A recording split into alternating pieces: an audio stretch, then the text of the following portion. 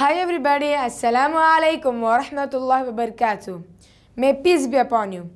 I am Zaid from 9th Standard and you're watching Al-Bashir Tutorials. Today I'll be talking about a water body called river. The first image that comes in everybody's mind when you think about a river is water running continuously from a mountain to a valley.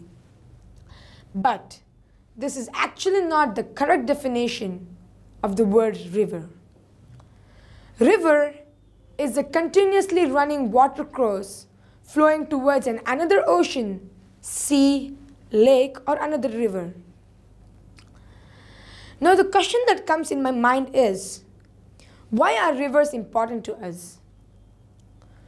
Number one, rivers provide travel routes and exploration routes. Number two, rivers' water are used to produce hydroelectricity.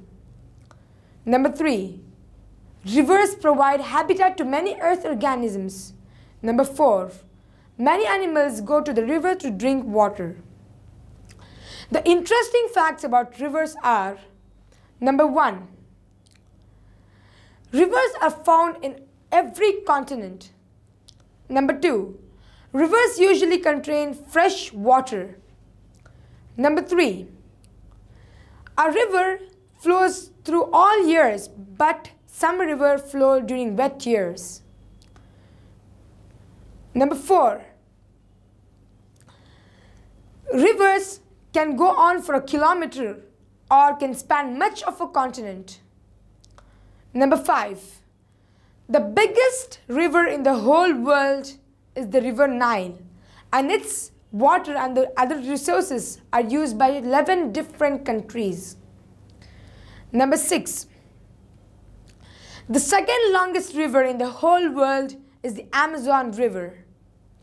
Number 7. London approx has 20 hidden rivers which flow beneath its streets. Number 8. The Imjin River in South Korea is called the River of Death because many North Koreans have come down floating it. If you look in the human civilization, many of the civilization have come flourishing down the river beds. The river beds were also the granaries of these flourishing civilizations. At the same time, the fury of the nature in the form of floods have caused destruction to many civilizations, like the Indus civilization and the Sindhu civilization in India.